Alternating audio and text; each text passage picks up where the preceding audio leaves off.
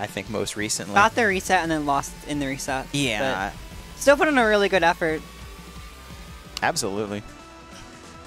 And I know, what, MSB won at Genesis and Dinos won at Heatwave, so they're like 2-2 on that. I honestly like this matchup a lot. It can be hard to edgeguard at times, or hard to recover, rather. And I mean, honestly, a little tricky to edgeguard. I can see this being pretty difficult for Clairen, honestly, especially because like the large body and just having a very easy time edgeguarding, especially with things like Rock and Down B at the ledge. Yeah, it's not the easiest matchup, but I find it really fun. All right, going into game 1 on gates.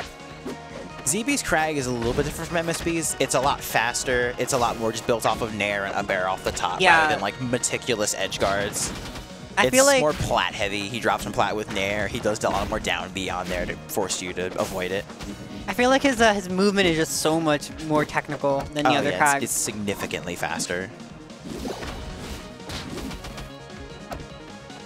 Oh, interesting hitbox on that up tilt. I don't think that was on purpose, but it worked out. Great reaction to just make use of that. Really good on that dare to throw the shards back down. Yeah. I think he might be dead for this. He has no pillar. He has no air dodge. Yeah. Misses that F smash, and ZeeBee just sneaks on by going high. Didn't really commit to that. And here we go. We're seeing the jabs. Yeah, these little baby dash jabs. The plat boost just carrying Koda across the stage. And the tilt boost too, just to really make sure your positioning is perfect. Yeah, it gives Kragg so much more mileage on his tilts. Not going to be able to get the up strong from that. But really good down smash. That hitbox is deceptively large. It is, yeah. At least for down strong 1, it's basically an in air. Nair up air coming out from ZeeBee, definitely a patented favorite of his, killing off the top. The visor is off for Koda. I think they might have done that between stocks. Probably, yeah. So we'll see that the visorless power up is real here. They seem pretty confident with it. Yeah, that was a good catch, but it's not able to kill. Kragg is very heavy, and the stage really emphasizes that weight. Good high recovery there to catch ZeeBee and force him to try and challenge them at the ledge.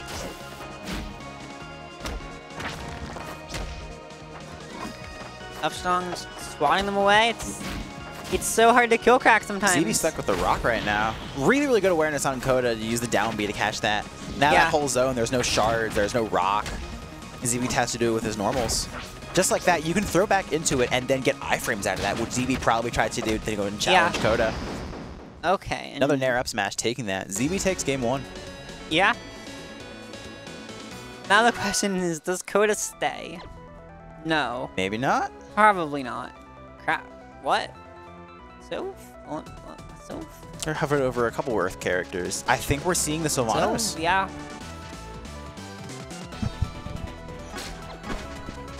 Wrastor? Wrastor?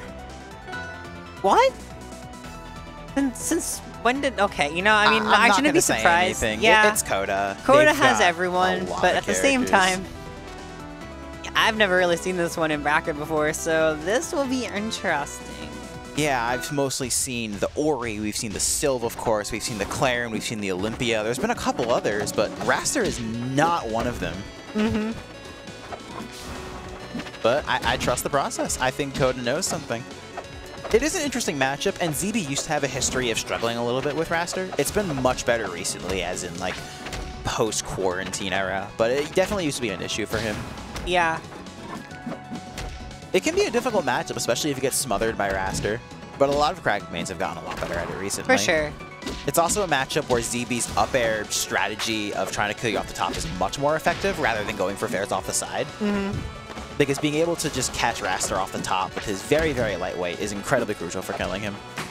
Yeah, I mean, that's where he's lightest. Okay, immediately coming in with the clap, trying to keep these stocks even.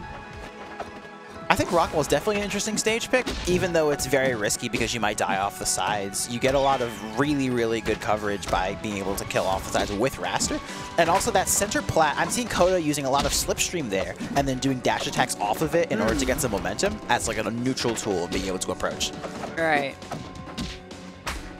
That's kind of interesting. I've definitely seen like Cobra try to do stuff like that, where it'll put Slipstream in a similar area and just maneuver with dash attack jump cancels. Yeah. And like that's just the bulk of his game plan for some games. Oops. Several parries coming out there. First the Slipstream going back and forth, and then the rock. Yeah. Yeah, ZeeBee's game plan is a lot more just staying on the platforms, using rock and down B shards to just harass. Very, very platform heavy. But Koda's definitely taking the lead right now. Yeah, but the question is, how long is that lead gonna last? Can they keep it going for the whole game, or is ZeeBee... Yeah, with how Koda's punishes have been, just 1 or 2 good hits might be it. Yeah. He was just immediately getting back on stage and taking the stock. Great call out there from ZeeBee with the up smash. It's the best thing you can do in that matchup. You just snipe Wrastor out of the air. Yeah. Scoop him for being a little bit too greedy.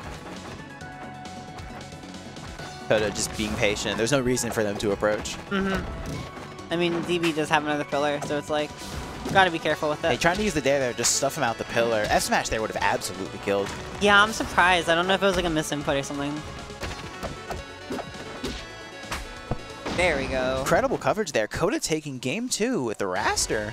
Yeah, It's definitely strong. I feel confident in this pick for sure.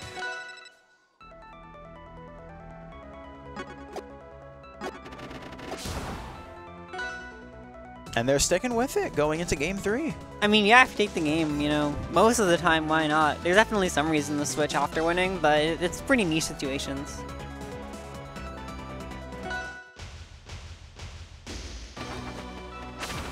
Spirit Tree usually might be a very risky Kragg pick, but judging ZeeBee's playstyle with how he likes to get kills with his Nair scoops, yeah, like his Nair up smash confirms, I can definitely see it being a good stage. And like most of his kills, at least, especially like last game, I think both of his kills came from up strong. Yeah, and if you want to thin that top blast zone and kill the lightest character even faster, I don't see why not. It's a great stage for that. Yeah, all of his damage this stock has just been from trying to kill off the top or just like get from Nairs. That's a little unfortunate, just kind of dying after misinputting your nader hold. Oh my god, incredible catch there from ZeeBee. He loves to throw the rock up, throw the pillar up, and then try and get your tech there, and then you just die. But Koda didn't tech, being aware of the setup, and still got hit by it because they got sent to the right. Yeah. Incredible start there from ZeeBee going into this game 3. Ooh. F-Clap not going to kill a full stage away. It can be really, really hard for Wrastor to get things going, especially if their opponent is at triple digits, because you just kind of have to just go for like a Nair, or a Bear, or an up B, or just fish for it. ZeeBee taking that with a 3 stock. Yeah, I don't, Koda just kind of fishing for the run across the stage and scraw. They got a little impatient, and that happens a lot when playing as Wrastor. If you can't really get that kill at an earlier percent, and then they're just at like triple digits, it can be really hard to get that setup, because none of your just like clap setups aren't going to work anymore. It's either just like a straight clap or a Nair or maybe a dare to catch their bad recovery. There's a couple options. But it can feel really, really uphill. Wrastor is definitely more comfortable when their opponent's at like mid-percents for getting into those clap setups rather than just being at like 140, 150. Especially against a big body like Kragg. Koda switching to the Olympia now. This was the pick that worked out against MSB earlier in winner's side. Right, and that's, you know, I'm kind of surprised you didn't see that from the get-go. Going back to Spirit Tree. This is Koda's pick now. They felt confident in the stage pick, but they wanted to change their character. And with how this worked against MSB, I don't see why not going with Olympia. Yeah, I think it's worth the shot. Up B off the top? Up B. Is that it? No, ZeeBee. Wow. You have to go for the corner on that. It's a lot like Edalus F smash, where the best thing you can do is just try and aim for the corner because you'll die off the top or off the side if you go too far in one direction. Is ZeeBee keeping those down Bs ambiguous? Because if he goes a little bit further, the third shard will go on the floor, and then Koda probably would have parried it. Getting the up B, not going to be able to kill. It's probably a good time to just get rid of that crystal field. They didn't get the jump cancel out of that one. Usually that's a really, really important tool for Olympia, just to get around the stage. Yeah. Here we go, getting the up strong, not going to kill a character of Olympia's weight. Yeah, she's deceptively heavy despite being small. Definitely around, I think around Kragg's weight, a little bit smaller? Nah, actually, they nerfed that pretty heavily. Oh. But she was in beta which was atrocious. Oh, Don't know why she was Kragg weight in the beta. Down to a break canceling there. Kodako getting a quick 61% in a couple seconds. Oh boy. ZeeBee trying to go for some sauce there, trying to get the side B jump down B off the side. Yeah. He's got to get this turnaround, but he's already in the lead. He probably just wanted a quick stock. ZeeBee just waiting out the side B, trying to catch Kodako where they will be landing instead of challenging it straight up. Bouncing off the wall with that fair. Set up again. Kodako techs it. Perfect opportunity. Yeah, gets out of that up smash. Good timing. Throwing that crystal field out there. If ZeeBee DIs poorly, then that's just going to be a crystal pop. Kodako tries to parry that a little bit early. It might end up costing them. Great armoring through that up smash. Yeah, he's living at 210 right now. On the stage like that, that's incredibly impressive. Yeah.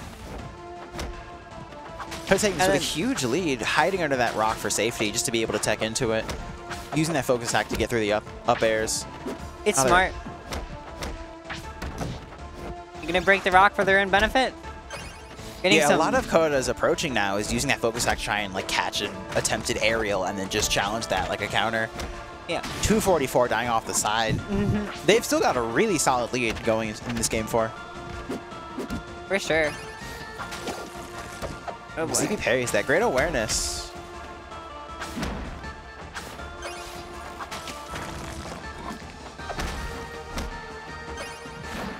Getting the F tilt. This is...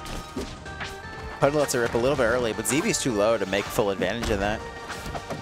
Yeah, very important that they're able to catch into it fair. Yeah.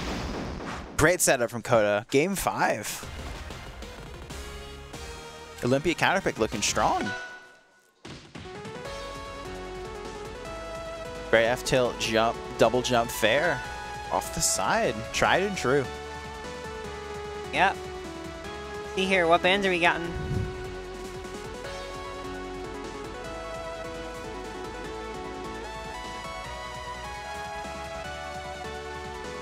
They just jump into Triple, no bans. I'm sure they discussed it between them. Yeah. But there were no bans on stage. I was going to assume that Kodako would ban something like Aramata, which ZeeBee is very known for being good at.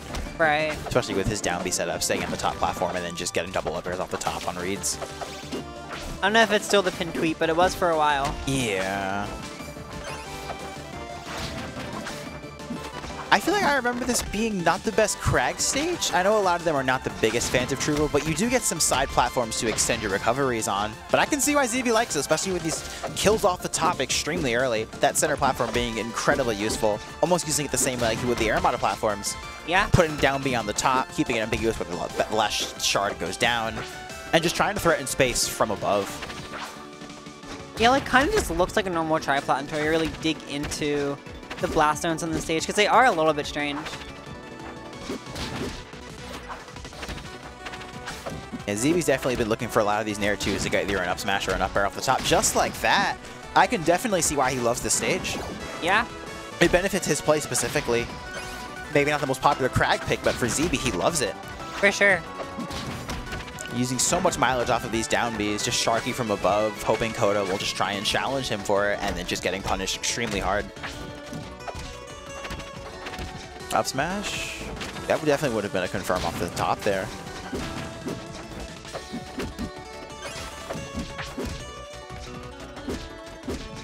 We're getting the up Uppy off the top. Ooh, oh, ZeeBee gets out of that just barely because Kodako has to do the double side B there. Yeah, good use of the side B, but just not quite enough to kill. Just like that. One more just takes it off the top, looking like a last luck situation here. Yeah. Kodako has a lot of work to do, but I definitely think this is possible.